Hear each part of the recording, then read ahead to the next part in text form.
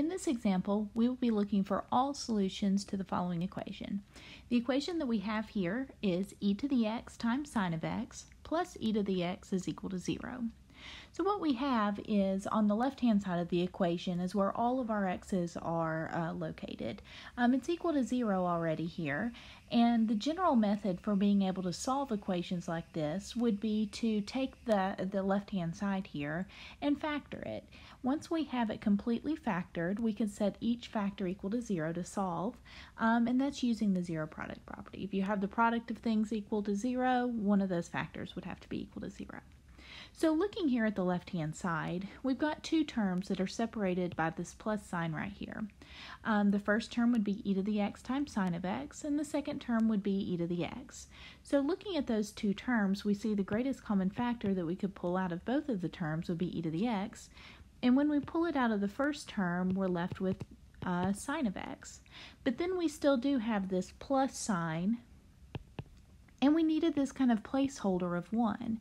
Because we have e to the x after the plus sign, we could think about that as e to the x times 1, so that when we pull out the e to the x, we have the 1 still sitting there to hold its place so that we have the sum.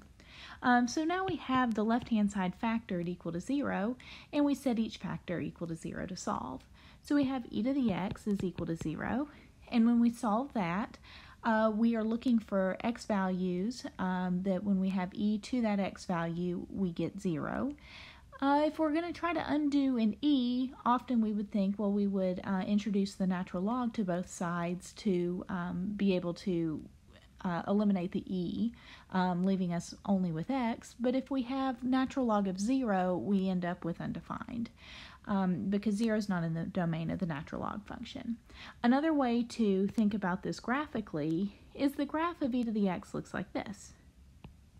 That graph does not touch or cross the x-axis anywhere, so there are no such x values that give us the y value of 0. So here we have no solution for the e to the x equals 0. Now we have sine of x plus 1 is equal to 0, and that gives us, when we're trying to solve that, we realize that the only x is in the argument of sine, and so when we're trying to isolate the x there, we have to isolate the term that has x in it, and so we'd have sine of x is equal to negative 1 when we subtract 1 from both sides. So now, to be able to solve this trig equation, I would go back to the unit circle here. And when we're looking at sine of x is equal to negative 1, sine we associate with the y from the ordered pair of points on the unit circle.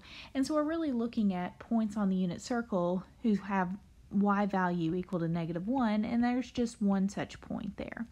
It's located there at the unit circle, and that particular angle between 0 and 2 pi would be 3 pi over 2. But of course that's not the unique way to represent the angle that is associated with that terminal point. And we're looking for all solutions to this equation. And so we would have to add any integer multiple of 2 pi to get any other one. So for instance, if we added 2 pi, we would have, let's see, it would be 3 pi over 2 plus, we could think about that as 4 pi over 2. So that could be a total of 7 pi over 2. And we could keep going. If we were to subtract 2 pi, instead we'd be looking at the negative pi over 2. And again, we could keep going in that direction. So to capture all of these, we would have x is equal to, we could just pick any one of them. We could go with the first one that we wrote out, the 3 pi over 2, the one that lands between 0 and 2 pi. But then what we would have to account for is multiples of 2 pi. And so we write that as 2 pi times k, where k is an integer. Integer covers all positive and negative whole numbers as well as 0. And that would be our solution to this equation.